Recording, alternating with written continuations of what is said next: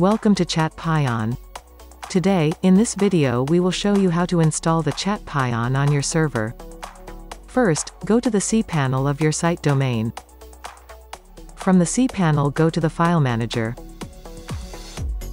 And then go to the public HTML folder. From the settings, select Show Hidden Files and save it. Now, upload the zip file of the ChatPion.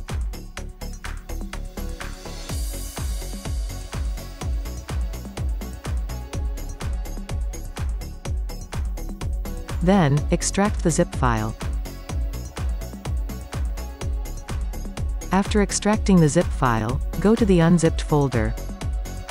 Select all the files and move them to the public HTML folder. Now, let's select the empty folder and the zip file, and delete them. We don't need them anymore. Please, make sure that the .htaccess file is here. If you don't find it, please contact your hosting provider. We need this file to install the ChatPion successfully.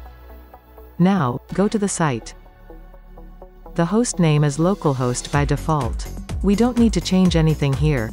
Here, we will need the database name, database username, and password. Let's get back to the cPanel, and create them. Click on the MySQL database.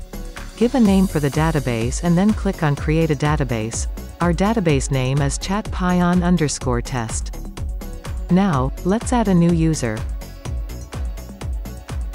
Give a username and password.